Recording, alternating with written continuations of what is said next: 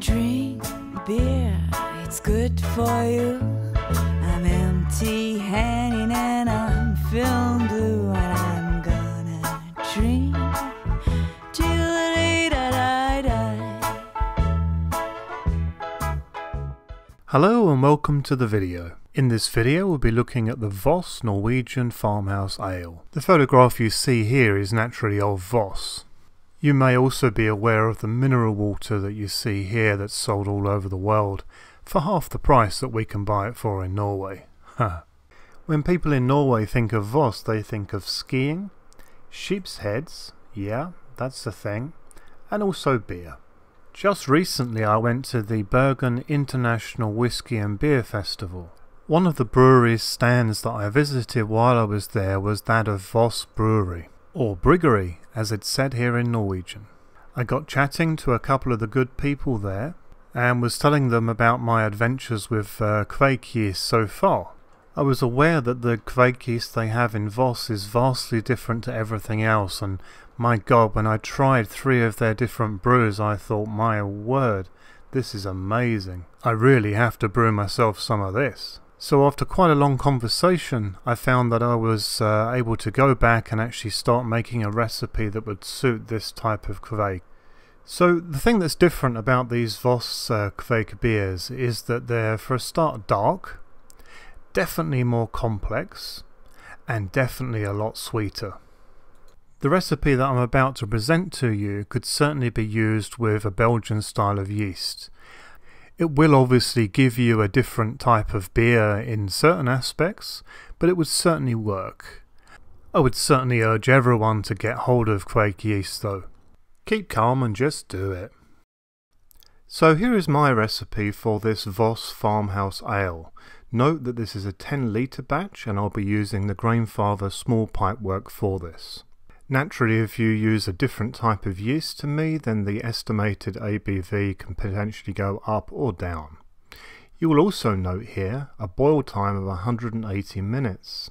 It's also worth mentioning that I'm using modern mashing times, but traditionally a mash for this type of beer would take 4 hours. Also note the flaked oats in this are un-malted and represent almost 15% of the brew. This is very characteristic of style.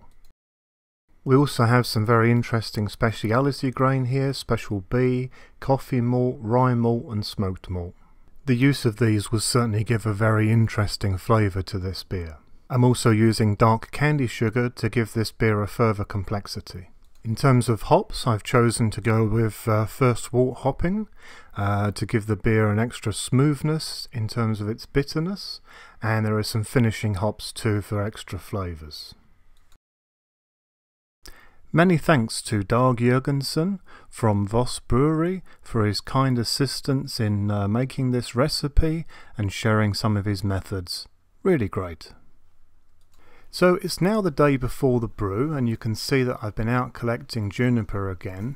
The method with the juniper has actually changed now for me since speaking to Dag, and the advice that I got is as follows. Make preference to the thinner branches rather than the thicker ones. Preheat the water to 80 degrees C, add your juniper branches to this as thickly as possible, and then switch off the power and let this infuse overnight. So all of my juniper is now in, and I'm going to give it a squishing down with this plastic mash paddle that never seems to get used until now. Okay, so it's now the next morning and it's time to start doughing in. Please do note the fairly fine crush that I have here and the fact that I'm adding this gradually and stirring as I go. Here are the flaked oats that I'm using. Like I said before, these are totally unmalted and I bought these from a local supermarket and they were branded as large in size. This advice was based upon the information that I got from Dag at Voss Brewery. I did not crush or mill these oats in any way. I added them to the mash basically by the handful every time I added some grain. Okay, so it's now time to start the mash. Okay, so you'll notice from a mash schedule point of view this is a very standard 2-step at 65 degrees for 60 minutes and mashing out at 75 degrees for 10. The thing is, this isn't a very traditional mash for a Voss beer. Most Voss beers are actually mashed in at between 69 and 70 degrees, and this is part of the style. What this does is this creates a wort that is less fermentable, and thus you have more residual sugars left in the brew. Again, this was at DEG's advice that I actually do a lower mash temperature for this one because of the variety of different malts that I'm using. So mashing is almost finished now, and it's time to actually put some of this wort into this jar so that we can create our starter. I then added the Kveik yeast directly into this jar and put it into the fermentation vessel that I have here that is heated to 39 to 40 degrees C. Naturally, it's essential to make sure that the water you have in the fermentation vessel, if you use this method for heating, covers the entirety of the wort. I then use more of the juniper branch infused water to do my sparge. Naturally, this was done slowly and evenly by hand. As I'm sure none of you have forgotten, least of all me, this one had a 3-hour boil. Periodically I had to check the starter and open it up to relieve any pressure in the jar. As you can see here, we have a start of a fermentation. It was actually very fast to do this too. This is certainly some powerful stuff. Okay, so towards the end of the boil now, and what I've done is I've put the counterflow chiller up on a chair on top of a box, and I'm running the boiling hot wort through it. Now, I haven't actually put any cold water into the counterflow chiller, but you can see the temperature is dropped. For this reason, it's important that you actually pause the timer, and you can do this in the smartphone app here.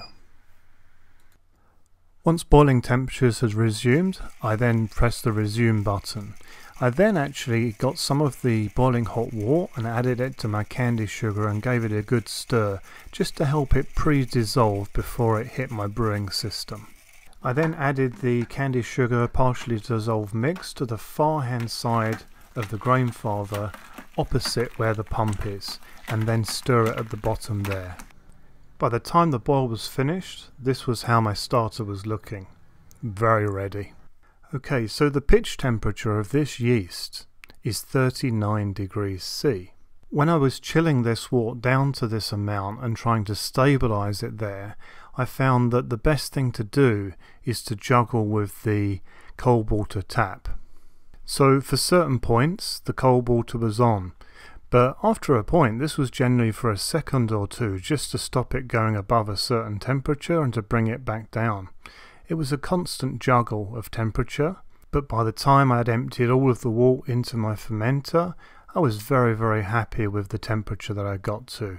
I was at around 38. Because of the high fermentation temperatures that need to be maintained here, I'm actually using 2 heat belts on this, and they made short work of gaining that extra 1 degree. After speaking to William at the Cornwall and Craig forum, I decided to actually increase the fermentation temperature of this one to 42.5 to get extra fruity flavours. A full fermentation wasn't long to follow, and this was the scene. What I noticed though is that in terms of airlock activity there wasn't really a great deal, but an awful lot of krausen. Here are some close-up shots so that you could admire the krausen of this fantastic Voss Kveik also. Day 1 is actually brew day, in case you're wondering. These are added in time order so you can see how it changes. You will note because the Kveik yeast works so fast, the changes day to day are very dramatic.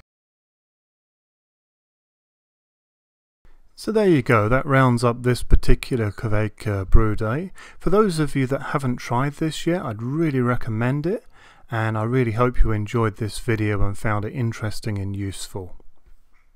So if you did like this video, then please do go ahead and like it on YouTube. This really helps me out and allows the videos to be seen by a wider audience on YouTube. I've got a lot of videos in the pipeline for the future, so if you're interested in seeing what I've got coming up, then please subscribe for future content. If you have any questions on anything that I've covered in this video or in others, or anything to do with brewing in general, then please do not hesitate to get in touch. I'm more than happy to help. Until then, happy brewing!